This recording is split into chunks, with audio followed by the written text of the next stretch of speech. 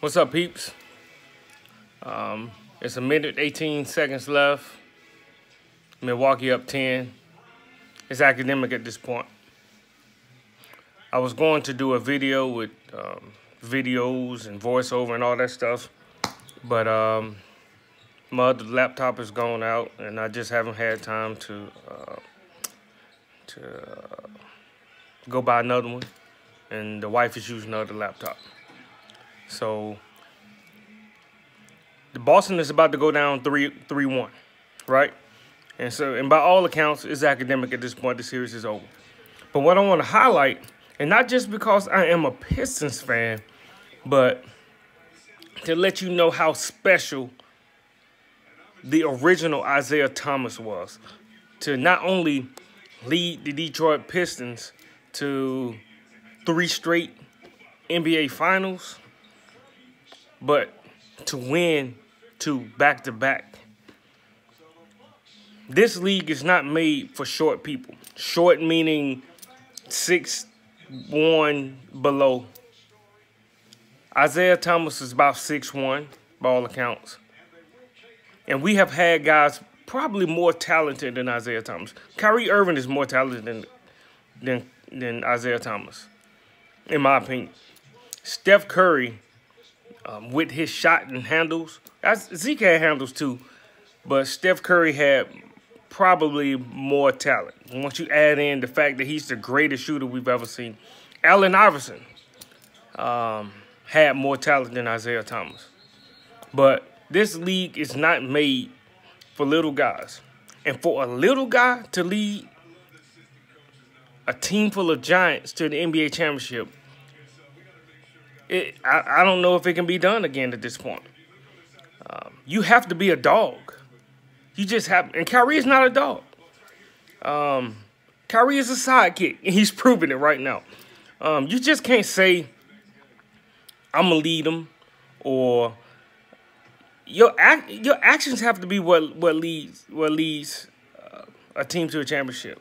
Just because you're good, just because you won a NBA championship with LeBron, that don't entitle you to nothing, bruh. And if you want to be a superstar, you have to deal with the press and all the pressure that come along with it. Yeah, I understand you probably just realized that. But what you need to realize is you're number 2. You're number 2. You'll go get you a max if you leave Boston. But the people of Boston probably ready to run you out of town. You have stunted the growth of so many promising players, Kyrie. Terry Rozier, Jason Tatum, Jaylen Brown. You have to be a dog. And Kyrie is not a dog. And you know who else is not a dog? Steph Curry. Steph Curry ain't a dog. There's no coincidence that he struggles every postseason, that his numbers take a dip. This is a big man league. And like I'm trying to highlight, I'm just realizing, I've been a Pistons fan for over 30 years, and I'm just realizing how special Isaiah Thomas was. And I apologize, Zeke. I'm sorry, bro. I've been one of the people that say, hey, Steph is better, and I still believe that. But what Isaiah Thomas did, I'm realizing it almost 30 years later, man. Steph, numbers tank. Well, don't tank. He's inconsistent in the postseason. Now, he'll probably ball out tonight, but this won't be the last stinker that he throw up, because he does it every postseason.